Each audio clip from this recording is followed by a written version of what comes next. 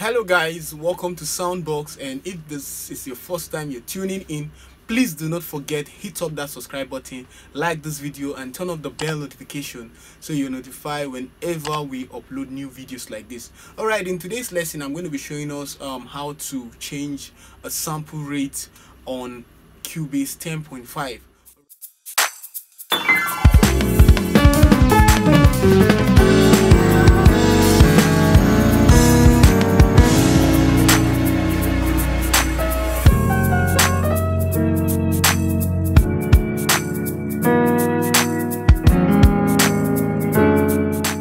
Probably you have a multi-track recording and you need to change the sample rate from your DAW to synchronize with the sample rate of the console.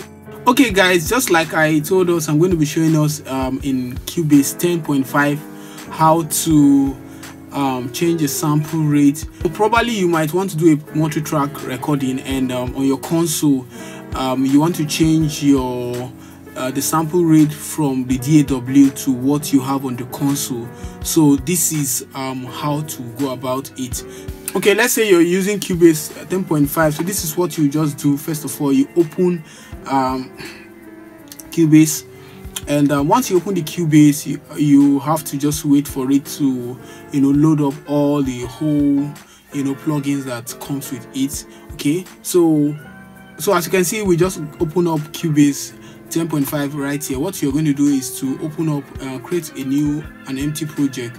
Okay, or you already have a project, I don't know, you're just going to go in like that. So probably I'm very sure that when you're doing this, you want to do a multi-track recording, and it's showing you on the console that the sample rate is not synchronizing with what you have here, because right here, if you can look, you see that we are right here on 44.1 kilohertz sample rate. All right, so what you do, you want to change it to, let's say probably on your console you have it set to 48. Okay, so you're going to come to project like this.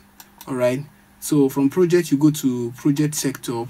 All right, this is where you find where to change up your sample rate. Okay, you have so many things here like project frame rate and etc. So you just come down here where we have this record file format.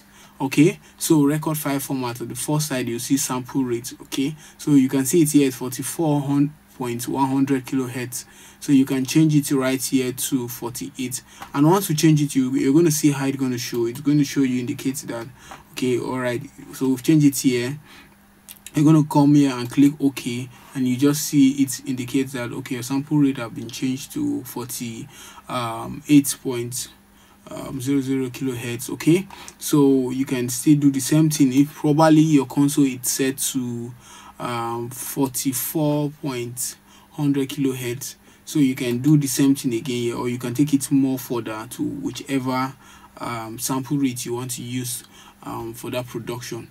Okay, so guys, that's all for this video. Stay cool and be blessed. All right, like I said earlier, in case you haven't subscribed to our channel, please do that.